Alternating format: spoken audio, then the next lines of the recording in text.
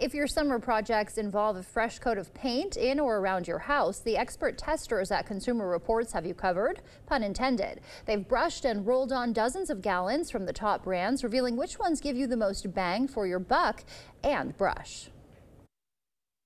If you've painted anything, you know the prep work is often the hardest and most annoying part.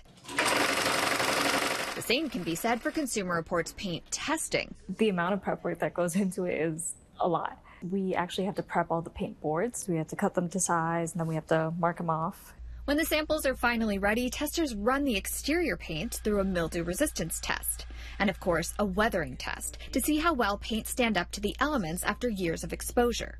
These samples are left on CR's roof for 3 years, which simulates 9 years on a home. They're tilted south to amplify the sun's effects, and every year inspected for cracking, dirt collecting, and fading. If you're planning an outdoor paint project, CR recommends Behr's Ultra Exterior, or this Clark & Kensington's exterior paint. For staining, this top-rated Behr resists fading, cracking, dirt, and mildew. Plus, it holds up even after 3 years in CR's weathering tests. For interior paints, testers look at how well each one can cover and resist oil and water-based stains.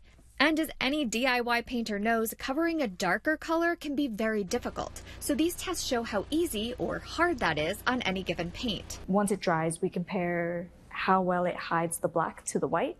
Pro tip for paints and stains, don't shop by brand name alone. I would say that's not a good idea because the same brand can have different formulas and they can vary per test on how well they do.